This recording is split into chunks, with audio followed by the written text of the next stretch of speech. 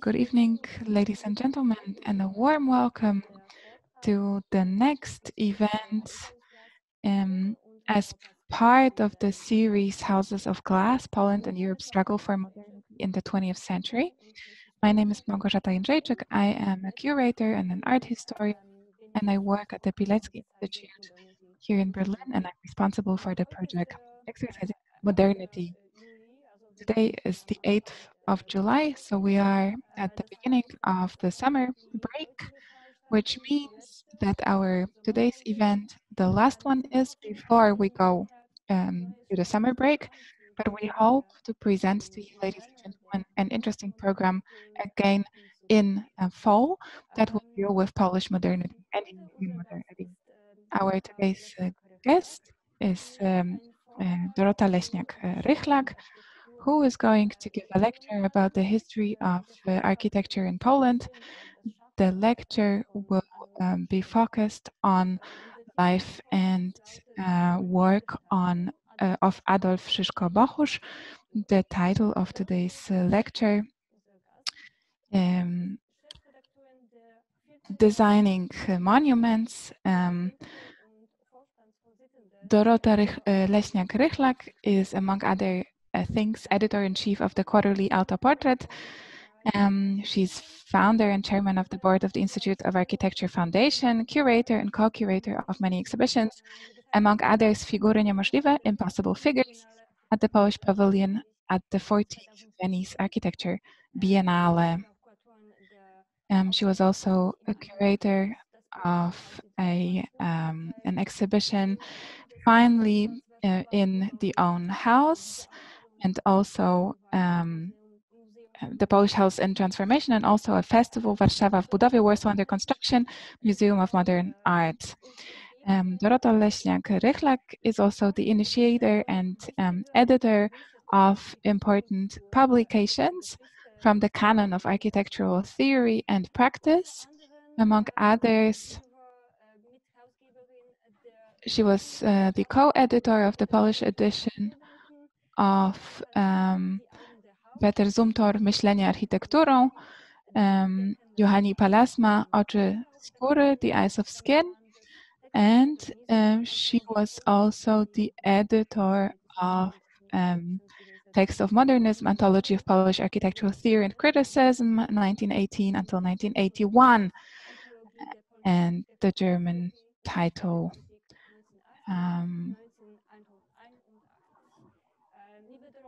accordingly. A warm welcome to you, dear Dorota. It's a great pleasure that you are here tonight with us, and I'm very interested to listen to your lecture, to find out about your new interpretation of the history of Polish modernity, and I'm very much looking forward to see how you connect the history to the present and to the here and now. After the lecture, you will have the chance, ladies and gentlemen, to ask questions to our lecturer. If you would like to ask a question, please write it down in the Q&A section, which is accessible through the menu bar at the bottom of your Zoom window. We will ask these questions to Dorota Leśniak-Rychlak. The lecture is being interpreted into German by Karolina Golimowska, and the technical support, as always, is being provided by Marek Kowalczyk and Patryk Szostak. And at this point, I would like to pass it on to our guest, Dorota Leśniak-Rychlak, and I would like to wish you a pleasant evening.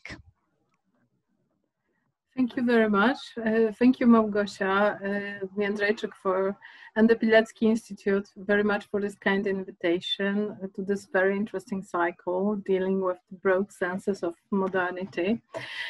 And as Małgorzata already mentioned, I work as an editor of Autoportrait Journal, dealing with space as cultural phenomena, and also curated several architectural exhibitions. And this shows that architecture mostly interests me in the context of social, economical, and political relations. Having said that, I would like to stress that I'm not an expert on the interwar architecture.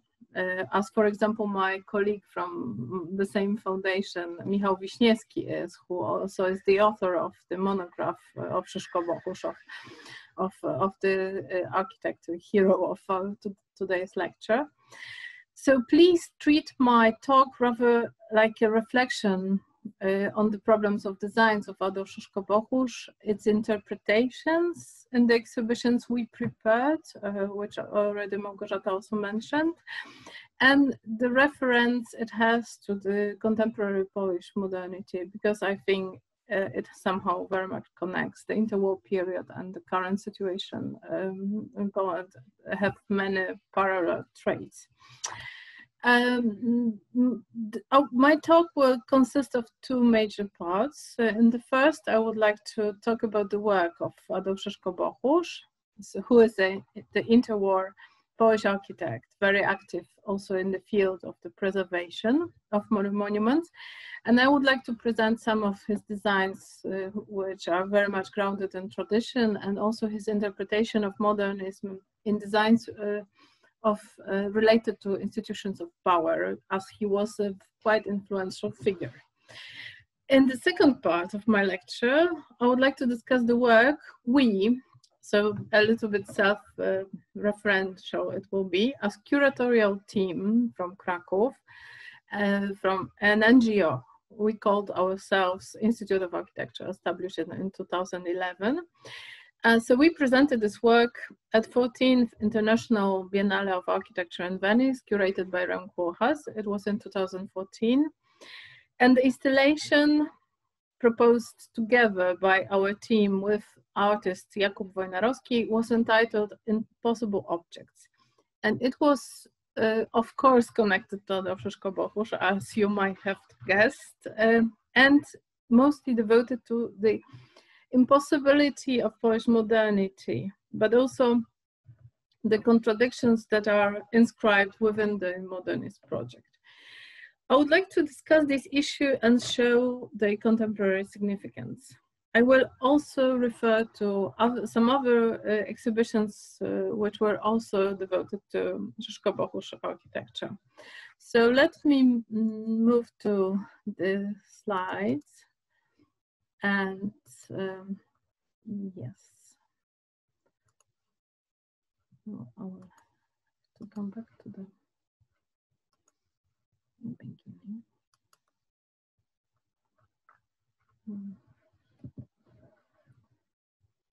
Sorry.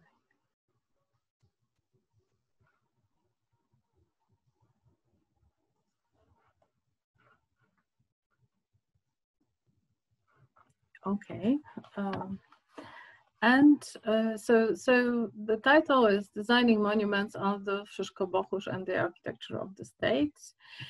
And here are some exhibitions that we curated, starting with this topic in 2013. It was called Reaction to Modernism in National Museum in Kraków. Then, in the same time as Biennale in Venice, was the show called Monument at Zachęta National Gallery of Art in Warsaw. Here are some shots from the design of the exhibitions, and at the same time, this was the Polish Pavilion at Viennese Biennale in 2014. The Impossible Objects design. As you see, this is the canopy, and I will present more about it later on. And the last show we did on Szyszko-Bohusz, it is in a tiny private gallery in Kraków, which was called Corpora Dormiunt. This is a quotation from the canopy you saw. And again, we collaborated on this with Jakub Wojnarowski. So let me start with 3 quotes, and these quotes are 2 of them are from our hero, but the first one is from Champions of Modernity. So Louis III, Ferdinand Leger, and Sigrid Gideon published the 9 points on monumentality in 1943. And they write as such: every bygone period which shaped a real cultural life had the power and the capacity to create these symbols. Monuments are, therefore, only possible in periods in which a unifying consciousness and unifying culture exists. Periods which exist for the monument have been unable to create lasting monuments. So this is the quotation, end of quote. And the words of the hero of my lecture, Adolf Szyszko-Bohusz, taken from two articles he wrote as early as 1910 and 1911. That was the very beginning of his career. First is the quotation from the article entitled "On the Matter of Restoring Architectural Monuments." We only mean to underscore how difficult and how dangerous is the profession of a monument conservator, from whom we demand two seemingly contradictory things. On one hand, giving up in a particular case his own creative drive, which shall prevent him from modernizing the ancient character of the historical buildings, and on the other hand, an honest artistry in comprehending and perceiving the details, which must be filled in as an absolute necessity. The artist conservator should approach these details not just with the compasses and the set square of a regular draughtsman, but with the same artistic feeling which most probably informed the ancient master. So we have the antiquity as a point of reference for his own practice as a monument conservator and what it actually means to modernize. And then comes another quotation from the article which he devoted to, the title is "On the Meaning of Tradition in the Architecture of Today." So the architecture of today apparently seems that's some kind of modern or contemporary architecture. And Szyszko-Bohusz writes as such: not the banal mimicry of forms which exist here and there in Polish lands, not enlarging them or reducing in size, but a total recasting of these forms. So we see the operation he is going to make in one's own imagination, and deriving a synthesis thereof may afford us a new architecture. We must strive for our buildings to have all the positive features of the old ones, to have a soul, familiarity, simplicity, logic of composition, sometimes the richness of decoration, sometimes the calm interplay of planes, but above all, always the Polish soul, exclamation mark. May continuous communion with those historic buildings protect us from acquiring mannerism, and the renaissance of our architecture may come sooner than we imagined. These quotes show very much the relationship of Szyszko-Bohusz to the architectural tradition. His thoughts grounded very much in the notion of continuity, not a modernist rupture, and also show his devotion to memory, as well as his understanding of conservation of monuments at the very beginning of his career. So here we have our hero. And I would like to discuss monuments and would like to propose some critical reading of monuments. As a monument, I would, for the purpose of this lecture, understand three categories of objects, buildings, and the meaning usually connected to them.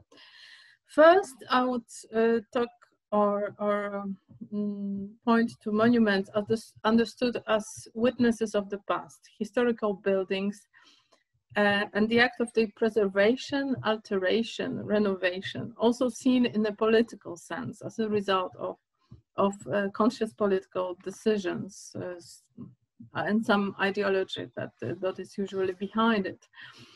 And second, I would like to talk about monuments, tools of memory or ideological formation. So the new constructions with a very strong symbolic background, often combined with national ideology. I think can be both buildings and monuments. And third category, monument, a sign of a memory of a person or event, an official statue or tomb, often of a hero whose burials and mausolea became political manifestations in the interwar period, especially in Second Republic of Poland. And Szyszko-Bohusz contributed significantly on all these fields. And of course, when we talk about modernity, we have to distinguish it from modernization, but often we have to the two intertwine. And also modernism is not entirely the same thing as modernity. And this was something which was also present in our work at Biennale. First of all, we also wanted to see the nation as a quite modern concept. This is important for the reading of this work, as wrote Benedict Anderson and his imagined communities. So that the nation is constructed around the void, something that is imagined but not given. And in Poland's case, it was the double void, because first, the nation is itself, it's a construct, but also in 19th century, Poland didn't exist as a state, therefore there was this double void. And of course, there was a huge effort to organize somehow this common imagination, and this was done by ceremonies around memories, state events, religious procession, and these events maintain and revive the memory. In terms of restoration, but also creating common memory as such, I would like to refer to Szyszko-Bohusz's design for Wawel Castle and Castle in Warsaw, Royal Castle in Warsaw. I would like to also to show his involvement in creating monuments as tools of memory and ideological formation in two of his works, Piłsudski's house in Oleandry and Castle in Wisła. Also, he designed monuments as tomb of national heroes. So, for example, the crypt and sarcophagus of the poet Juliusz Słowacki, monuments to Józef Bem, the general, and also ceremonies as celebrations of the nation, with a scandal that accompanied Piłsudski's burial at the Wawel Castle. So, what is important is also the notion of monumentality expressed in the architectural forms. Sometimes, somehow perhaps the tension with the new architecture of modernity, but when combined with this desire of monumentality, it requires references to the past, often ancient and huge scale, and it's a bit contradicts the term.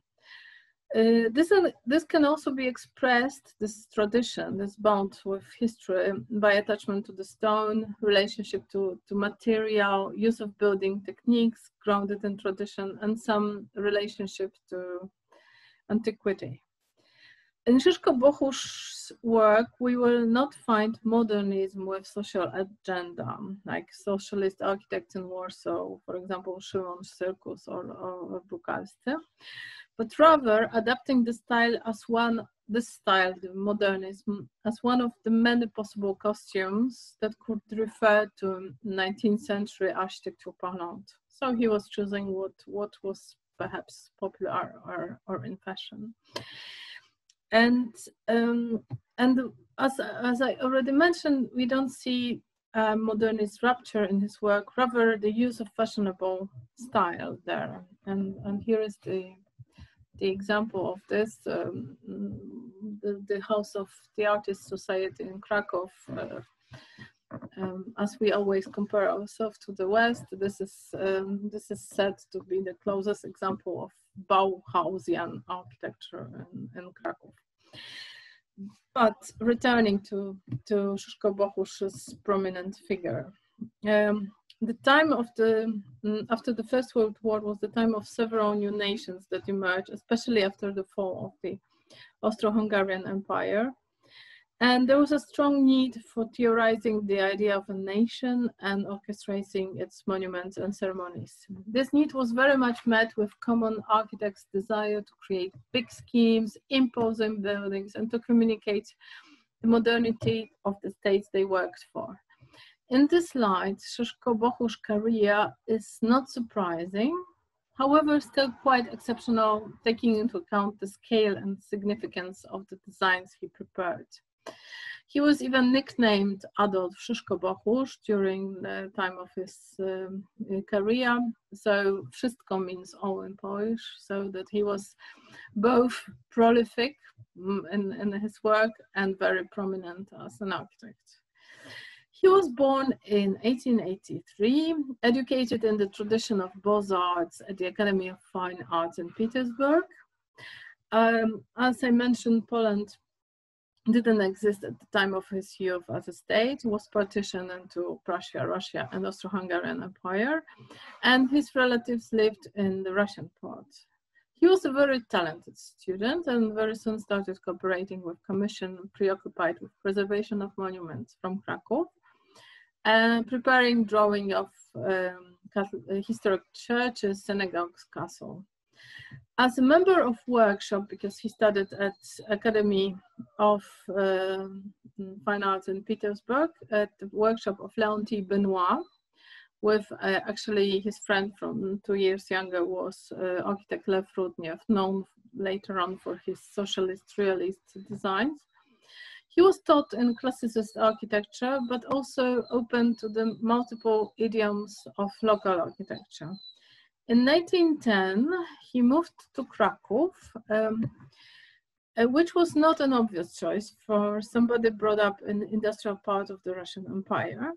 And he established his own practice and was offered a teaching post at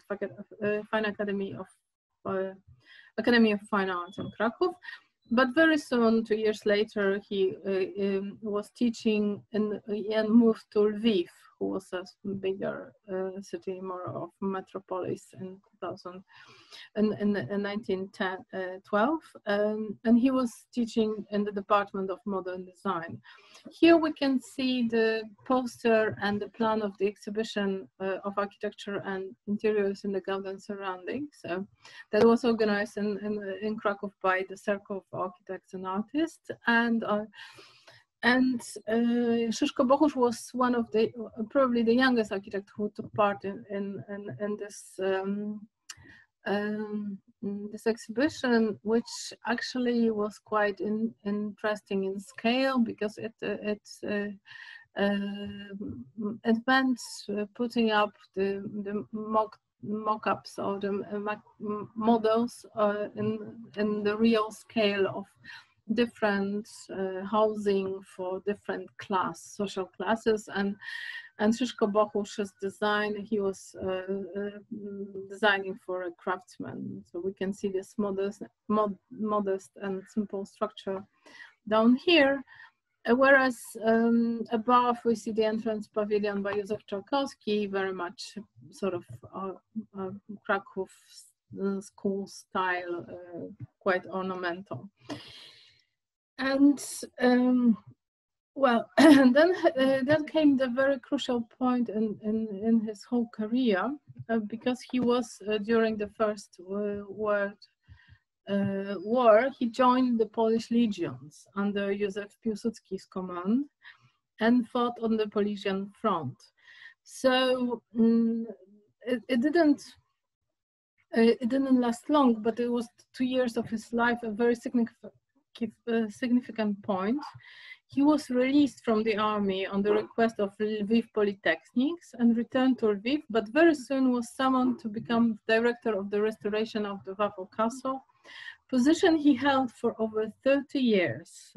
And he was very active on several fields during this time, his own practice, producing over 100 designs, restorator, working on very prominent monuments, and also a well-established architectural teacher, professor, rector of the several universities, and also chief editor of Krakow important architectural periodic the architect. And when we first, as a team, started working on Szyszko-Bohusz's oeuvre, we wanted to see him as a modernist. And the exhibition prepared for the National Museum, and I will come back to the slides. The National Museum in Krakow in 2013 was entitled Reaction to Modernism.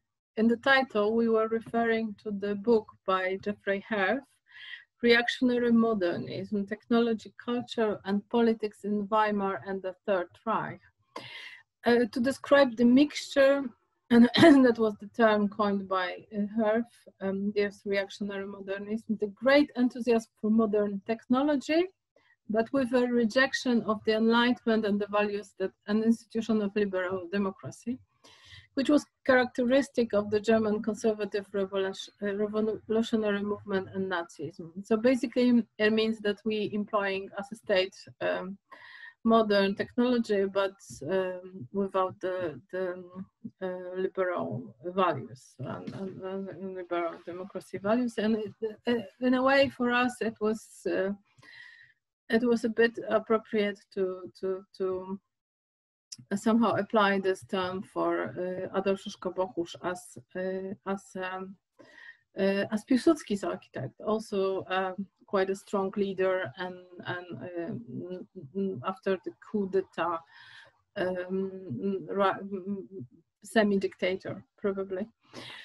But soon after after this, we started to focus more on his relationship with tradition and the creation of common national imagination in the time of the Second Republic of Poland. And so this was presented more on this show in Zachęta. One of his most important tasks, as I said, was the acting as a conservator and preservator of the Wawel Hill. But there, he was not the first one to create like this common imaginary sphere. As in 1905, the Austrian army handed over the historical buildings of Wawel Royal Castle to the authorities of Kingdom of then Galicia and Lodomeria. And the works, the conservation works, commenced there because the castle was really run down after several fires. But at the same time, Stanisław Wyspiański, the poet and artist, and Władysław Jakiewski, architect, developed the design called Acropolis, and the concept of rebuilding the whole Wawel Hill. And with really imposing neo-Renaissance structures. So it was a design with an aim, a very specific aim, to refocus the life of the nation in its historical location.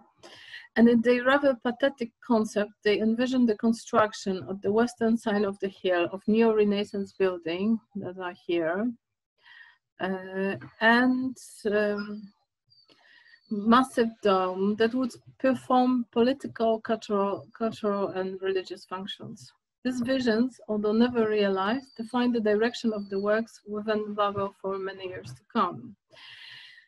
So when Szyszko-Bohusz was elected the director of the castle restoration, and his works there had shaped today's appearance of the castle. So basically what we have now and what is in the common imagination of the Poles as the royal Wawel Castle in Krakow is actually a 20th century creation of our hero.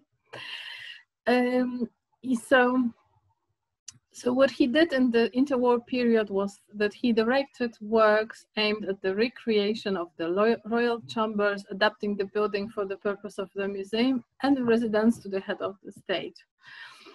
Szyszko-Bohusz also, although he acted as architect and conservator, but also initiated the national action of collecting funds, which made it possible for the works to continue at Wawel.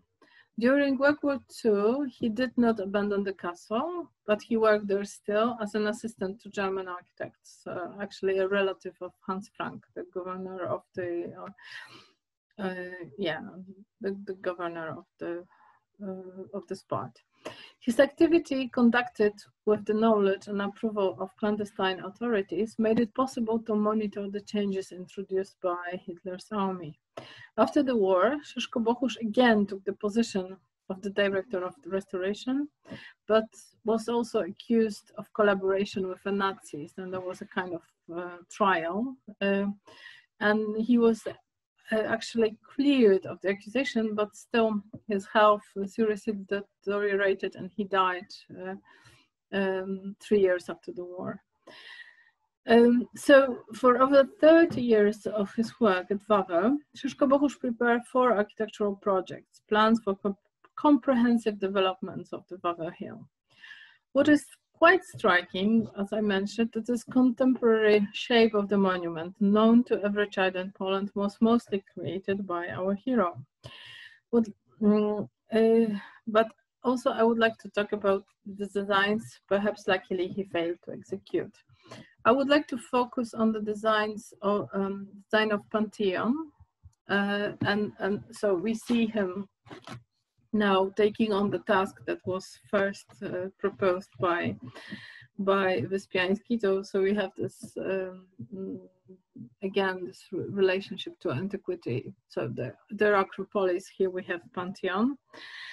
And as I mentioned, Poland's newly reinstated independence became an impulse to develop a new concept. Wawel was designated as the representative building of the Republic. And Szyszko-Bohusz developed this plan of Pantheon in 1919, appropriate for the function, making it possible to house large-scale state events and religious celebrations. The new concept proposed radical, although as we see, not as radical as Wyspiański's transformation of the Royal Hill, coupled with demolition of the Austrian military hospital buildings, which were to be replaced by Campo Santo, as Szyszko-Bohusz called it. A large pentagonal courtyard enclosed with 2-story arcades to the west and to the south. So here we have this Pantheon, here we have the Cathedral Square, and the rostrum and terraces. So basically what Szyszko-Bohusz created was the big stage for national and religious events. By what architectural means, the level of the courtyard was to be lowered and it was to be entered by the grand flight of stairs. The architects proposed to place an open-air altar in the very center, it's here, at the courtyard's axis. Between stairs to the Pantheon and building of the former royal kitchen, cathedral courtyard was planned with tall stairs leading to the rostrum.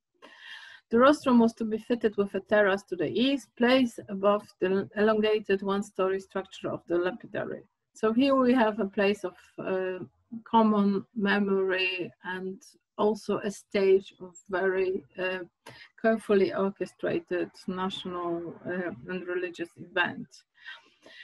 This creation coincided with Szyszko-Bohusz's most important archaeological findings at the Wawel Hill. In 1918, he found the remains of pre-Romanesque rotunda of Saints Felix and Adauctus, and it was reconstructed according to his designs, and it was also inaugurated for sightseeing. The findings, which were of really fundamental significance to the research into Wawel's history, were made available to the public in 1925 as a separate archaeological reserve arranged in the basement of the westerly wing.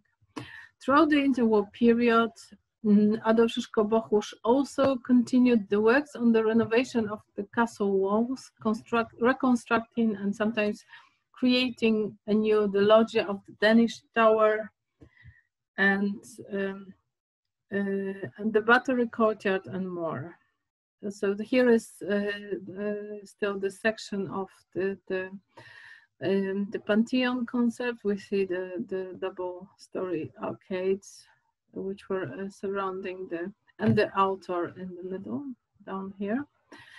And here are some other conservation works by Adolf Szyszko-Bohusz, especially this coat of arms gate, which was new gates created by Szyszko-Bohusz himself. And on the left side, we see the little plates, which were his idea of involving and fundraising. So he asked individuals, citizens, and also some companies, firms, to contribute to the restoration of the castle, and then they were and still are commemorated on the walls of the castle. So quite clever in terms of organization. And well, and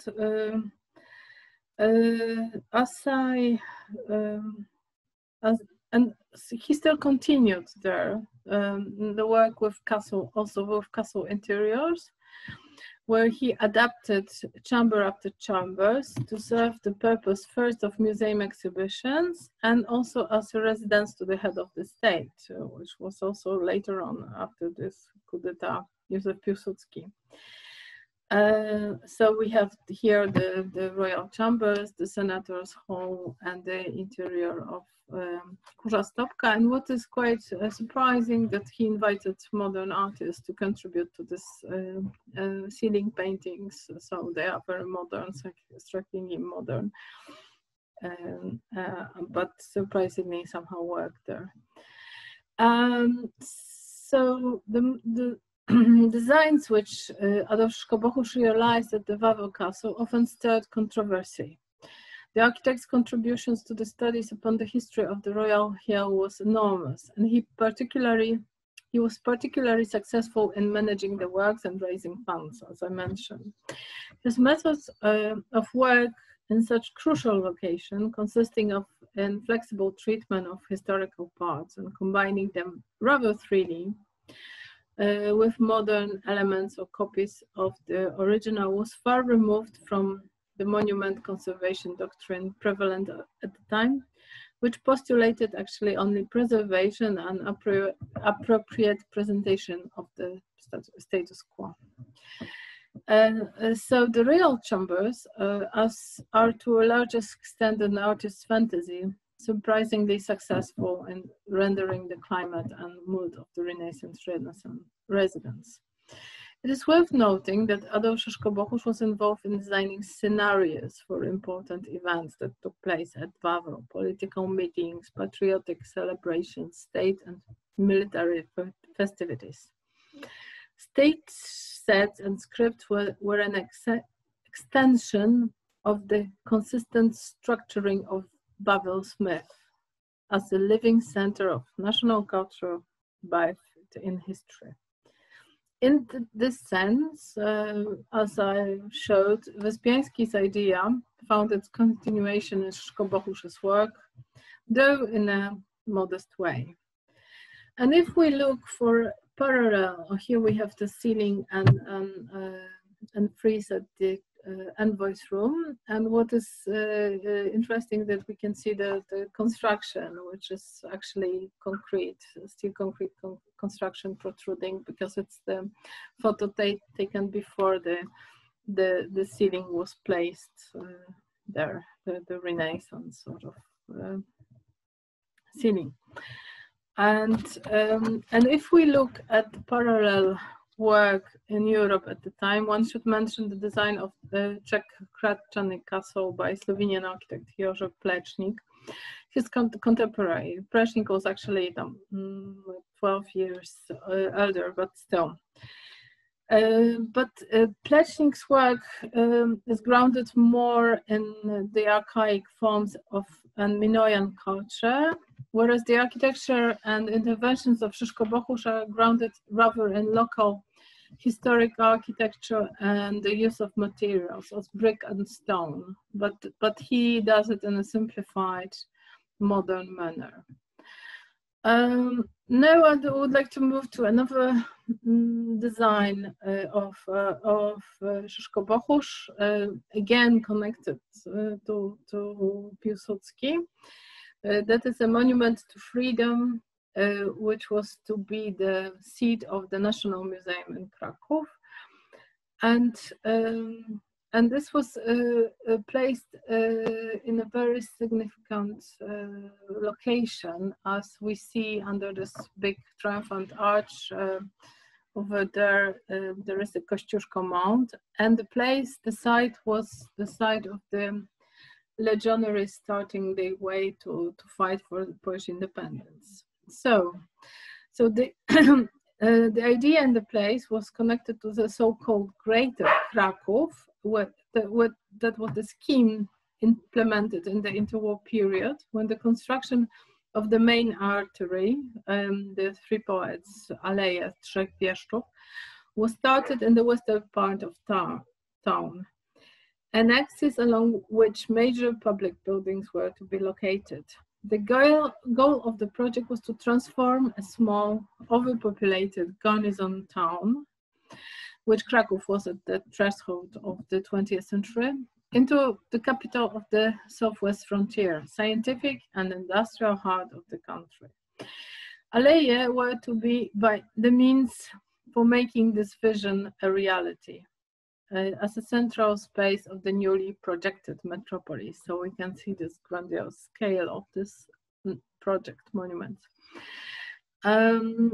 So one of the first projects presented for this location was actually this concept of the monument to freedom, so the National Museum in Kraków. And the new building was to symbolize a national myth. Art and memory were to find a new home in this very location, where Piłsudski's legion started its march toward the Russian border in August 1914. The plot of land, which the city allocated for the purpose, consisted of two unequal parts, separated in the middle by the extension of Wolska Street, later named Piłsudskiego, of course. Adolf Szyszko-Bohusz proposed two versions for this crucial point. The first was the construction of a triumphal arch at the center of the plaza, at the axis of Wolska Street, with vistas opening towards the Kościuszko Mount. On either side of the arch, the architect designed a colonnade which would connect to the museum pavilions. The second concept suggested the construction of monumental colonnades enclosing two frontages of the plaza, on the side of the Aleja artery and on the side of Płonia, the Commons, which was the major big meadow and very close to the center of Kraków, and still is. The triumphal arch, in the place where the soldiers of the Cathedral Company had marched, at the same axis as the monument to Kościuszko, symbolically welded together the key elements of the history of the nation, while enhancing the myth of the legions and of Józef Piłsudski on the one hand, and on the other hand, affirming Krakow's role as a space of special significance in the history of the Polish state. And now I would like to move to another example of very monumental, actually, architecture, and on the other hand, and very much grounded in say, Russian neoclassicism. This was the Bank of the Postal Savings Society, a competition that was held in 1921. The winning concept didn't please the investors, so they commissioned a building plan from Adolf Szyszko-Bohusz. And so this monumental building, four-story building, bank basically, combined the function of a bank and offices with that of residential quarters. So there was some housing also in this building. And it is built in very modern reinforced concrete structure. There are three wings to this building. The corner of the site of Wielopole Street has been rounded. So this is this corner. And here the main entrance to the bank is situated. Above the entrance, we see the large windows, rectangular windows of the operations room, bank operations, and the other corners of the building have been accentuated with projections. So here you can see this, resembling keep towers, which invest the building with an air of a fortress a little bit, a grandiose Corinthian half columns and the profile cornices, as you see, very much protruding. Here, the attic and the rich sculpted decorations all combine to give the building's elevations their personality. The monumental classicizing forms of the building fall within the movement of academic classicism of the 20s. So this building still is very remarkable structure, also very imposing in scale. It was certainly the biggest building of the time in Kraków. And moving on, we have the mausoleum of Józef Bem in Tarnów, but perhaps I would like to also firstly speak about. Oh no, I will come back to this later. Okay, so the mausoleum of Józef Bem in Tarnów, again a very interesting structure. You can see it on the contemporary photograph. The origin of the mausoleum, it was designed and built in 1928 and 9, and it's linked to restoring the ashes of the General Józef Bem to Poland. He was the national hero of Poland, fighting for independence in 1830, Hungary and Turkey. And what is important, because it's a very strange grave, as you may see, it was built on an island in the middle of the artificial pond within the grounds of the Riflemen's Association's gardens in Tarnów. It is so extravagant because it was not possible to bury Bem in a Catholic cemetery, because the general converted to Islam during his service in Turkey. So I would say that Adolf Szyszko-Bohusz was very clever in solving this quite difficult task for the designer. And he designed it in the form of 6 pairs of composite columns placed on a 2-step reinforced concrete slab, which you can see down there. The column supports a rectangular sarcophagus, which is raised, visually presenting as a high attic. Sides of the sarcophagus were decorated with inscription in Antiqua font in Polish, Hungarian, and Turkish languages. The dates were also carved in stone relating to Bem's birth, death, and return of his remains to Poland. On the plinth, orbs were placed connected with metal chains. So this is probably referring to the army, to the cannons of the army. A reminder that there was artillery, that was the general military formation. This monumental neoclassical form of the mausoleum fall within the academic classicist movement of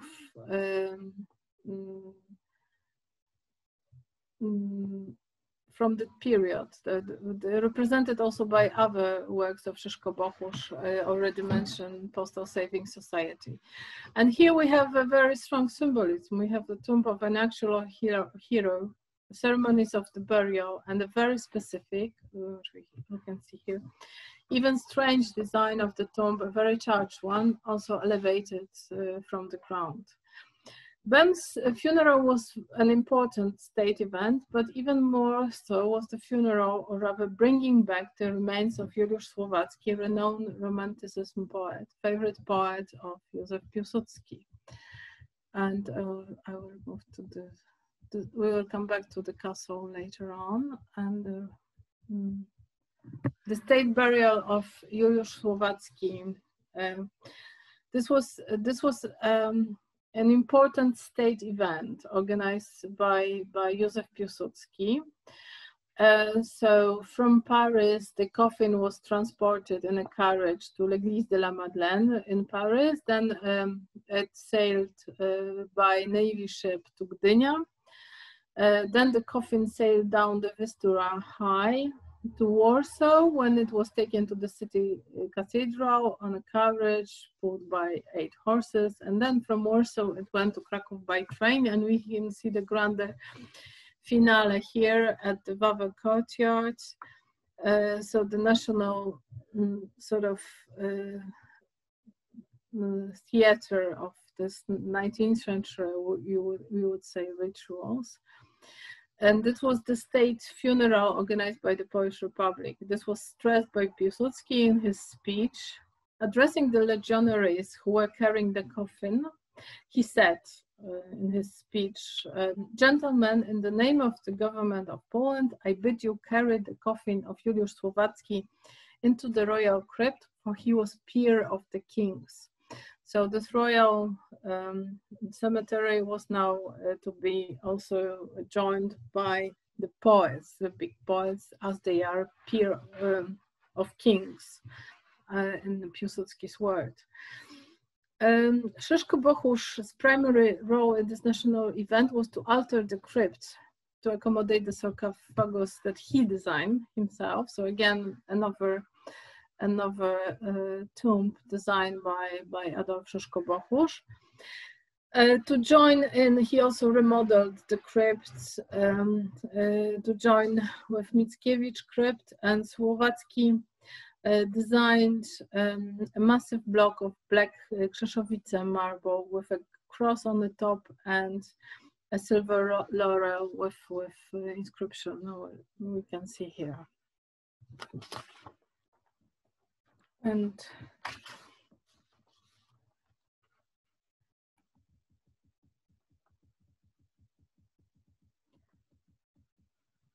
now I would like to come back to this structure, which is the castle in Wisła, and probably this is the most bizarre or strange or surprising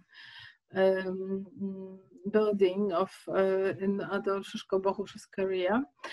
So in a way, it's as several researchers has put, a modern castle, so a kind of contradiction in its terms. So this castle of the President of the Polish Republic in Wisła was built between 1929 and 33 as a gift from the autonomous region of Silesia to the head of the revived Polish state.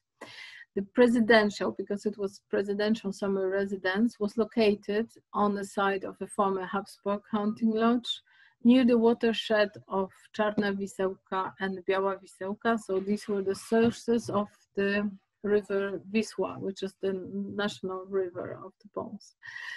The plans for these large buildings were commissioned from Adolf Szyszko-Bohusz. And so the castle, as we see, is a reinforced concrete structure filled with bricks. And the elevations are finished with local grade sandstone. So we have the several blocks of different varying heights. Adjoining a lower 2-story middle part, there are higher projections on either side. Seen from the roads, as we see it here, the solid shape of the castle appears to be growing out of the hill, mimicking medieval strongholds in a way. And we have also a tower with a protruding, with a flag mast, and also, but on the other side, we have this more notion of a palace establishment of the modern era. The centrally placed sizable portal with Silesian eagle, this is here, is a relief bar, produces the scene of symmetry within the composition. So on the other hand, coming from the road, we see this quite abstract forms, but here again, Szyszko-Bohusz is somehow restoring the symmetry into his design. And this is very common feature in many of his projects. And what is very important here, that we have this modernity and medieval tradition in one building. So we have the historical narration, the implicitly carrying the connotation with the Piast dynasty, so the first Polish dynasty, which is juxtaposed with contrasting forms of long straps of glass surfaces and flat terraces on top of respective blocks. The functional interiors of the castle received a modern expression, and so we have to, here we have the plan of the castle, and mobile and transparent partitions were used to divide the space. Geometrical painted decorations turned the castle into three-dimensional artistic composition, paired with functionalist tubular furniture.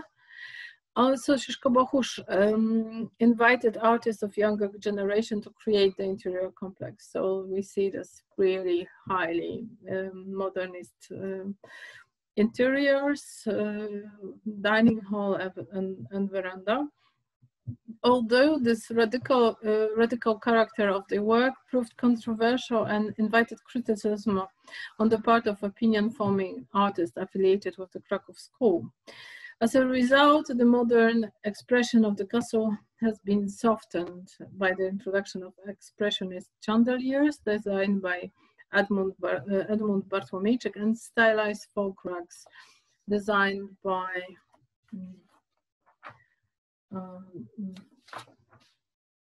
from the workshop of Wanda Grotowa. And its original appearance of both buildings did not survive beyond a few years from their completion.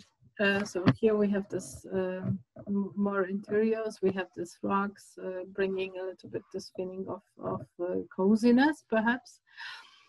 And already the change design, the design that we see here is already possesses already pitched roofs. So here we see this modern flat roof, but here there is already this pitched roof. The original, simply the change was caused by the faulty design of terrace drainage system, which led to repeated problems of leaking roofs. And the change of the roofs already was decided before the start of World War II, and they were covered with copper sheet. And this is also interesting because evidently Szyszko-Bohusz wanted to have this modern feature, so the flat roof, but placing the castle in the mountains meant having probably a lot of snow, and here I would like to add a little bit about the flat roof being a modern problem, and in quotation from Rainier de Graaf, who is a renowned contemporary architect, partner with Rem Koolhaas at the OMA studio, and he wrote a book called Four Walls and the Roof, and he writes as such: when did the pitched roof stop being a necessity? Something which we always associate with modern movement. The dirty secret, the graph continues, of modern architecture is that it never did. We stopped using it without any superior solution having presented itself. The omission of the pitched roof is an intentional technological regression, something which is very much opposed to the progress apparent. A deliberate foregoing of the best solutions in favor of an aesthetic ideal, eschewing function for form, the symbol of a desire for progress instead of progress itself. We choose to endure the inconvenience, and we can still see it now with many modern design of the flat roofs. Here Szyszko-Bohusz is preparing design for the residence of the president, and he creates this architectural oxymoron, modern castle. So he was playing with the history and myths that bound the creation of Polish nation to Vistula River and the heritage of the Piast dynasty. And zamek was a gift to Mościcki, which is also interesting, president of the Polish Republic, prominent scientist, a politician who had been behind the construction of the state works of nitrogen compounds, a big industrial complex on the edge of Tarnów. So zamek was remarkable for the new conceptions of space design as for standard official architecture. And David Crowley says that what strikes him for being very important to Szyszko-Bohusz and perhaps to his generation of Plecznik, Asplund, that there is this sense of historic continuity running throughout his work. Szyszko-Bohusz did not share in the classic avant-garde break from the past, often manifested at rupture and called new. So he is on the side of this grounding the designs in the past. And even, so the quote from Crowley, even the most modernist of his works have a kind of deep vein of antiquarianism, a sense of classical order running through them. And for such a realization, I would like to show another design, which is the Marshal Józef Piłsudski house in Kraków, designed by Szyszko-Bohusz again, and Stefan Strojek. So this is a building which serves, especially constructed to serve the mythology of the Marshal Józef Piłsudski and the legions, so the military formation he was associated with. And especially after the mentioned coup d'etat, he was all celebrated, and it was a subject of kind of a personal cult. So the scheme resulted from a need to commemorate the location of Oleandre. That was the place where the legions started their battle for independence, as I already said. And so the Legionaries Association decided to build in this part of Kraków a multifunctional building under the patronage of the Marshal, projected as one element of the larger urban planning scheme, which was intended to become an educational and cultural center of the city. The house, of course, named after Piłsudski, was to reinforce the myth of Kraków as the holy site of the Poles again. So this concept was entrusted to Szyszko-Bohusz, who himself served in the legions, and he had ties to Piłsudski's legionaries. And he first proposed the construction of monumental functionalist building, as we can see it here. And only this building, this part of the whole scheme was realized. And probably when we look at this, it looks more abstract, more modern, that it actually should be if it was completed in full. Because here we see again this strong axis, the symmetry, the colonnade, and perhaps some relationship to, I don't know,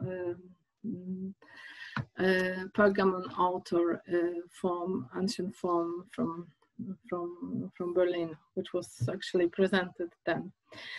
So the design proposed to construct two identical wings connected with the third, a long Nofery wing further set back. So this is here. The front yard was to be enclosed with a light colonnade on the side of the Błonia Commons. And the building was also, of course, made of reinforced concrete structure. And so and again, the consecration of the wing was to mark the anniversary of the legions marching out to battle on August the 6th, 1934, as we see it here.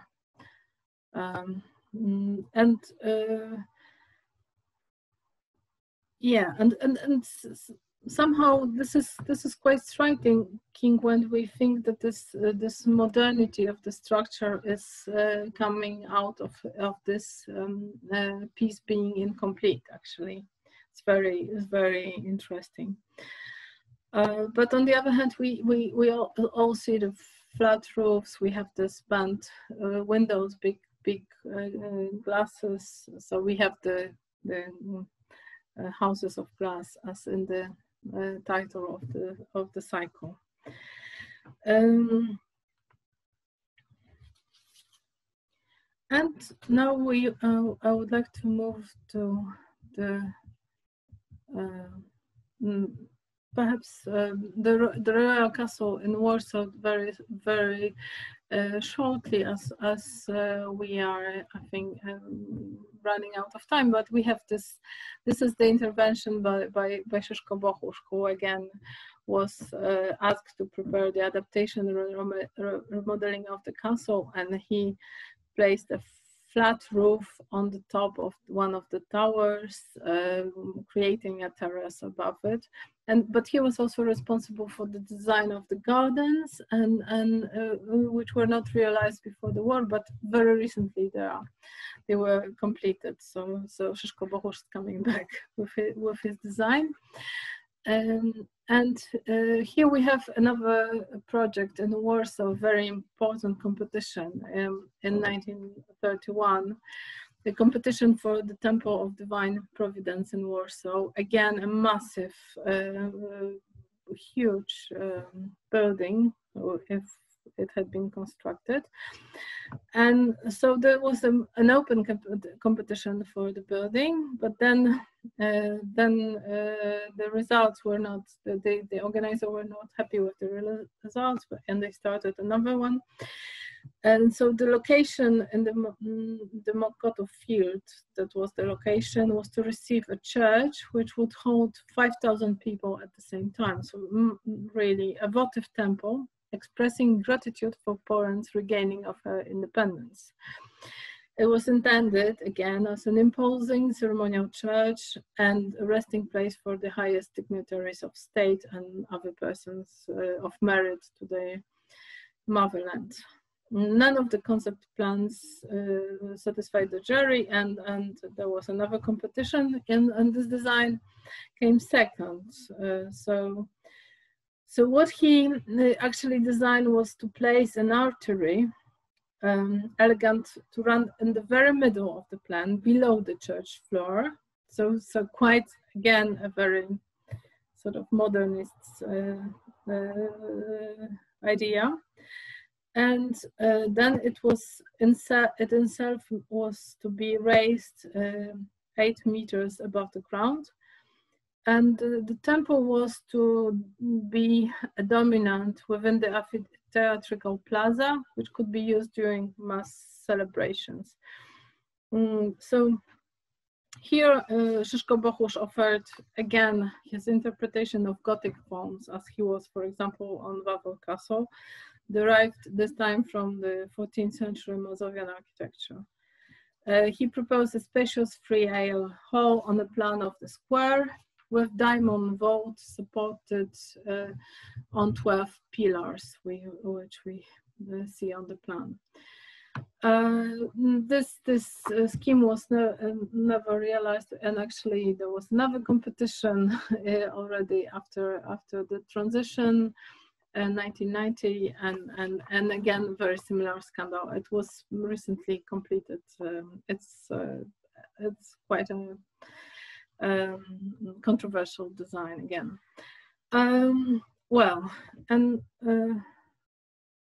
now this is a short appendix. I wanted to show you the Szyszko-Bohusz's own villa in Przegorzały, which was placed above the valley of Vistula River, and we see that his medieval longings were very much present in this design, because it looks like I don't know, a tiny castle itself, with very strong stonework. And now I would like to talk briefly about Piłsudski's burial and the structure we used in our designs and somehow modified. This is the canopy above the entrance to Silver Bell Tower. Here is seen on the left next to the cathedral wall. So this is the burial of the Słowacki, but now here you have the burial of Józef Piłsudski, this crystalline coffin. This was a very important stage event. He was embalmed and displayed with his saber cap in a glass coffin, so like in the fairy tales, like the Sleeping Princess. And this again, the coffin traveled from Warsaw on a very ceremonial event, and then it was placed in the Saint Leonard's crypt alongside the tombs of King Jan III Sobieski and Kościuszko. But the location, this we can see here, but this couldn't be permanent. It was very problematic for Bishop Sapieha, who was already in the conflict with the state authorities, installed by Piłsudski. And there were also other problems. The mortal body, the coffin was not very tight. The body began to deteriorate, and the coffin was replaced with another one, which also didn't serve its purpose well. And this crypt was inadequate. There were coming legionaries who were perhaps also even drunk, disturbing the ceremonies in the cathedral, and it couldn't go on like this. So there was one solution agreed by all parties to extend Romanesque crypt under the Tower of Silver Bell. This was acceptable to the church because it allowed a separate entrance for the secular pilgrims who wanted to pay homage to the marshal. Szyszko-Bohusz prepared several versions of the entrance of the cathedral crypt. Here we can see early schemes, including the entrance in the form of the Gothic temple, capped with a figure of hussar on horseback. There is also a neo-Renaissance version. Here is a modest Gothic. Here we have a Renaissance, neo-Renaissance version, very much similar to the king tombs in the cathedral. But the constructed entrance, completed in 1937, is less bombastic and modest in size. It features elements that belong to classical tradition. So we can see it also here, a very beautiful picture, very beautiful photograph. Corinthian columns, balustrades, a Latin inscription over there, which says corpora dormiunt vigilant anime, which means bodies are asleep, but the souls are vigil. And as we see that these columns, they don't seem to perform this task of bearing this plinth above the topping, because it sits on the hidden posts. And this is something perhaps taken from the columns in the Wawel courtyard when we find similar elements. But nonetheless, this canopy, this baldachin, seems to float above the stairs as if denying gravity. And here are some other photographs of the funeral, and another view of the baldachin from the other side. And what we did for the Impossible Objects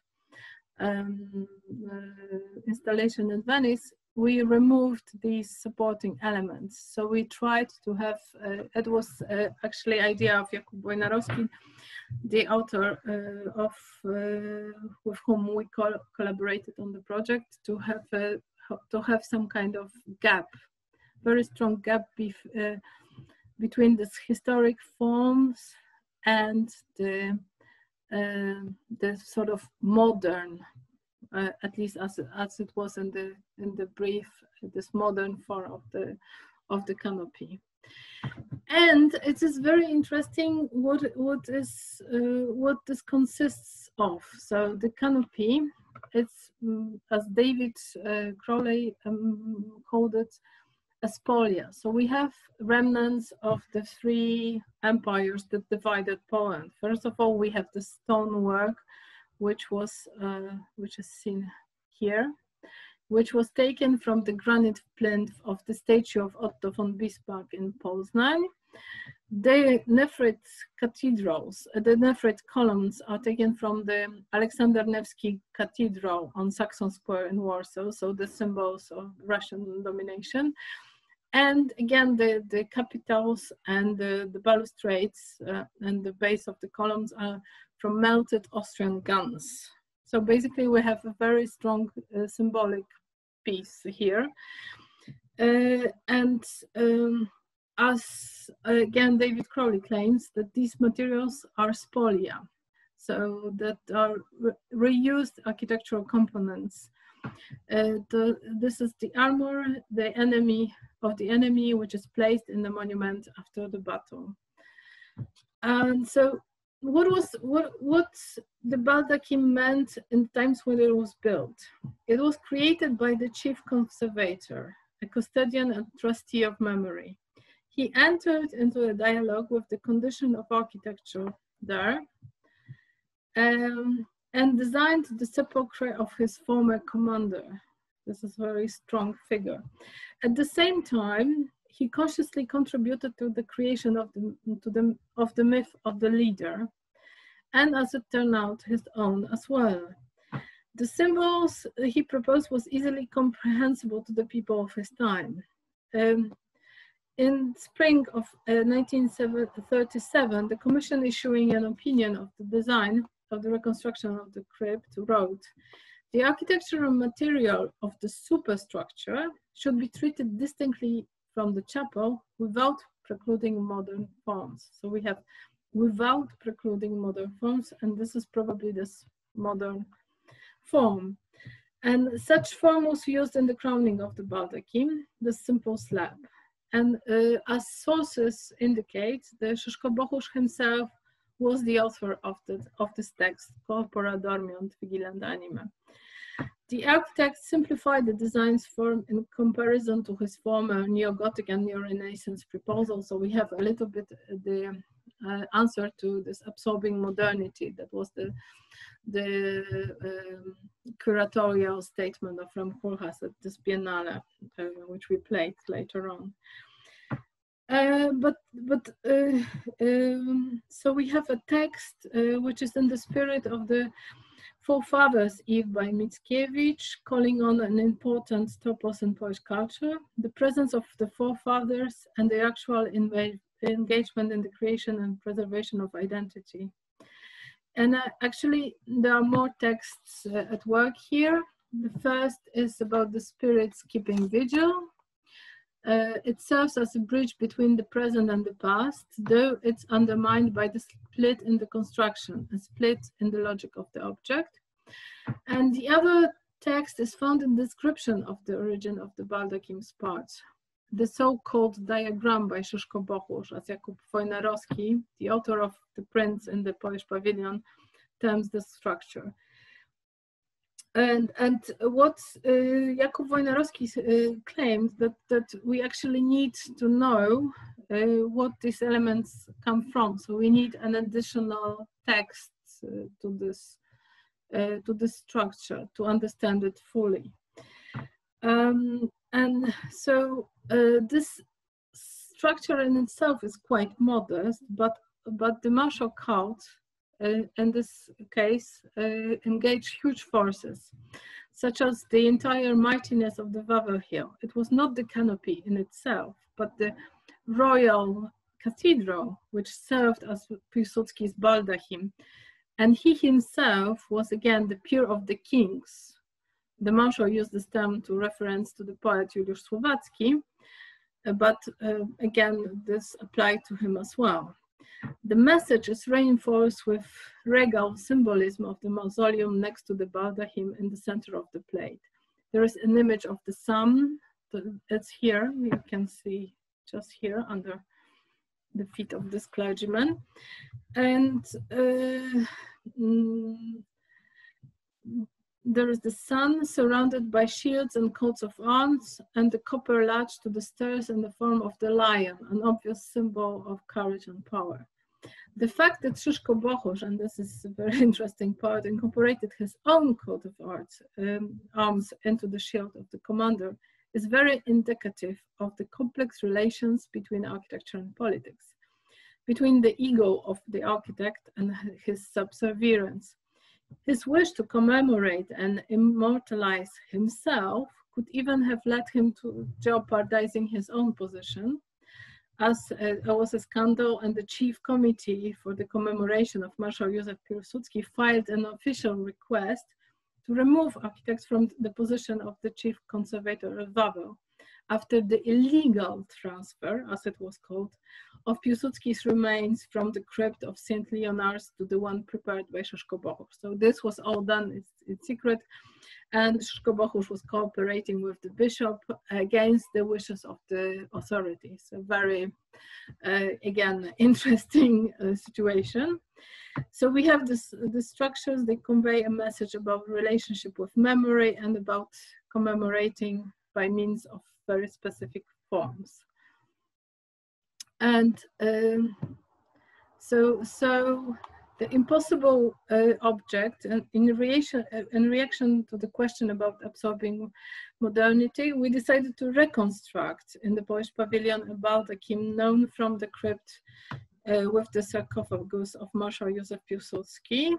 And the model was presented in scale 1:1, although it differs and the emphasis put on the mannerist and structural concept of its architects and the change of color of black to white. So we have this levitation, only very small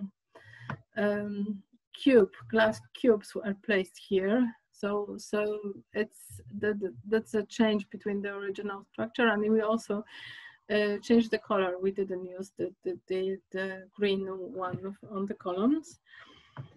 And detached from the columns, the slab of the canopy seems to be levitating in the air, creating a hallucinogenic, impossible figure. And that was the impossible figure, the figure that can be drawn but cannot be built. And this was symbolic for us for this impossibility of related to modernism. First, the construction of the nation. Secondly, in terms of Poland, the construction of the monolithic state. And here, and also the project, the modern project, and the monument, the memory where spirits, ghosts, and specters of the national past keep vigil. And here we're coming to the inspiration we had from the works of book of Jan Sowa, who wrote a book called Phantom Body of a King on Polish struggles with modern form, in which he claimed that we kept the body of the real king, but we didn't keep the political body as it was kept in the Western democracy. That's why we have this phantom relationship to modern form. So we see this piece as a symbol of the constant battle between, as Kuba Wojnarowski showed it here, between the death and and life, past and present and future, and of course this shows quite a lot about the Polish culture and the contradictions. We still have very strongly the cult of the death of dead heroes and the constant association to different ceremonies. So we celebrate the 1944 uprising, Warsaw uprising against the Nazis. All but in a way that we sort of reenact them we have again this huge catastrophe of Smolensk when the Polish authorities were killed or died actually in an airplane crash, and again this funeral and caused a lot of controversy with Kaczyński couple being buried at Wawel Castle, actually in the very same crypt, and the Etra crypt to Piłsudski's script. So we have this, and this role of the Wawel Castle was in a way kept somehow not visible until this catastrophe, when it was revived, and we did this piece in 2013. In 2015, the Law and Justice, the right-wing party, came to power in Poland, and remembering of the dead in Smolensk, especially the President Lech Kaczyński, became another ritual, another reenactment of the celebration of death, involving again the very same site as we used in our piece. So so we are creating several ideological narrations. For example, while referring to the interwar period, we create a narration that we were always modern. We cite Gdynia and show the fantastic architecture, but actually it seems that Polish modernity was always questionable, and in a way, when we come back to these very symbolic structures very strongly, and we play them again and again, I'm not sure whether we are actually creating crossing, trying to confront the real, or trying to confront the traumas, or actually we are somehow repeating the same rituals. So this is the statement about our own work, and with Jakub Wojnarowski. Here, for example, we have the last exhibition on Szyszko-Bohusz, and we have the Oleandry model, which we made, Kuba made into some kind of Castrum Doloris, so the Sarmatian celebration of the funeral. And so here are some of the key notions that I would like to stress at the end of my lecture. So the question of modern form, we have the question of political body and the somehow of impossibility of the political body. There is a saying that by Jerzy Giedroyć at the beginning of the 1990s, he claimed that Poland is still ruled by two coffins, one of Piłsudski and the other one of Roman Dmowski, the nationalist leader of the interwar period. And it still somehow stands valid, although we sort of often deny it. So we have this political body. Now we have, again, very sort of difficult position in terms of leader who is not formally a leader but actually leading the country, a little bit like Józef Piłsudski. We have this theater of death also. We have very strong attachment to tradition, the memory as it were here. We have myth and national mythology. In a way, we have this vicious circle or circular reasoning. So by not confronting the traumas, we are bound to repeat them. So we have repetition and kind of melancholy and in our own, I don't know, our own experience. And again, the confronting of the real. And here is, there are several pictures I would like to finish off with. So here is the circular reasoning or circular or vicious circle by Jacek Marczewski. So also very melancholical 19th century image. And here this is recreated in very contemporary drama directed by Jan Klata, of again Stanisław Wyspiański, an absolutely fantastic piece of theater. But again, very much dealing with the same toposes and myths.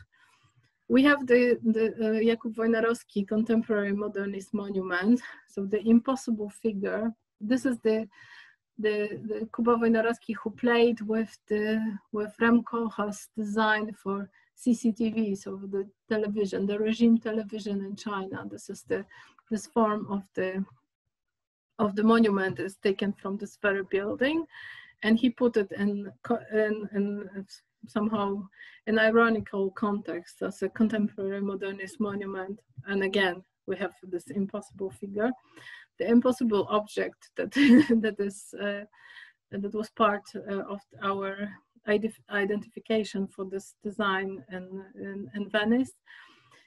And the final question is that whether, with dealing with Szyszko-Bohusz, whose work is so rich and grounded in the past, but somehow in our way trying to show it differently and put it in perhaps sometimes an ironical context or in a broader context, whether we are repeating and joining the same vicious circle and looking in the coffins, or whether we can somehow try to work it out and confront the real. So I think this is this is the end of the final question I would like to ask. And now I would like to perhaps move to some questions to Małgorzata.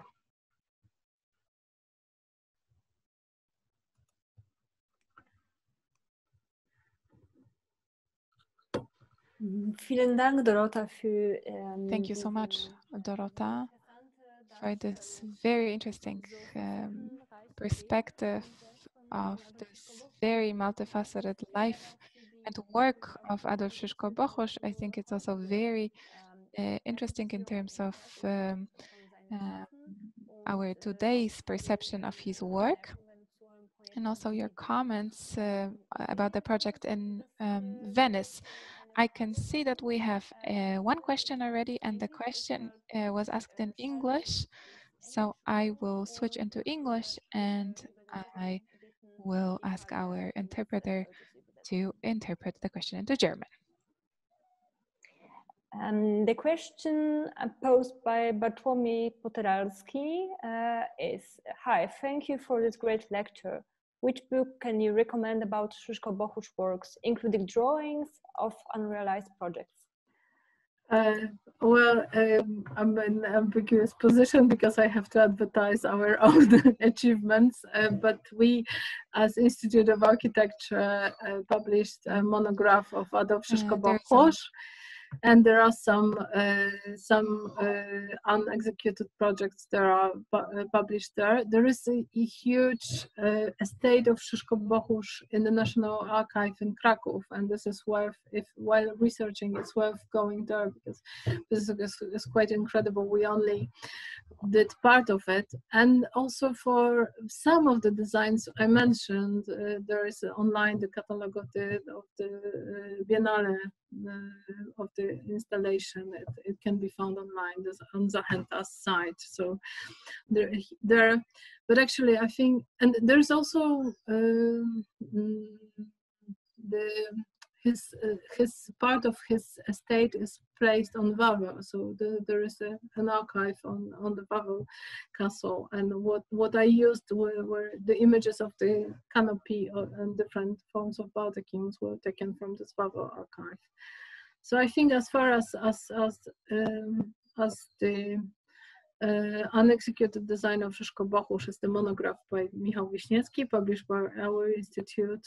And also I think there are some good publications by Michał Pszczółkowski dealing with the architecture of Second Republic. So probably also worth searching there.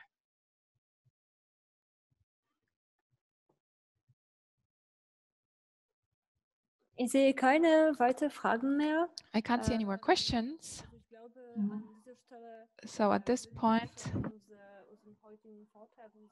I think we can slowly close our last event, series of events. There's one more question, sorry. Sabrina Kirchner has got a question in the question.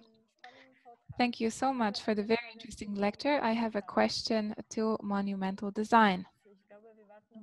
And now we're waiting for the question. Rest. Okay.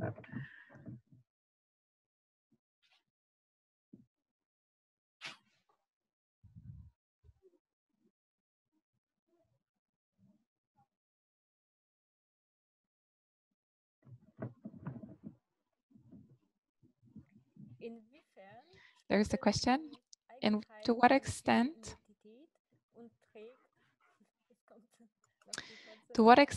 the characteristics of national identity play a role in, and now we're waiting for the continuation of the question,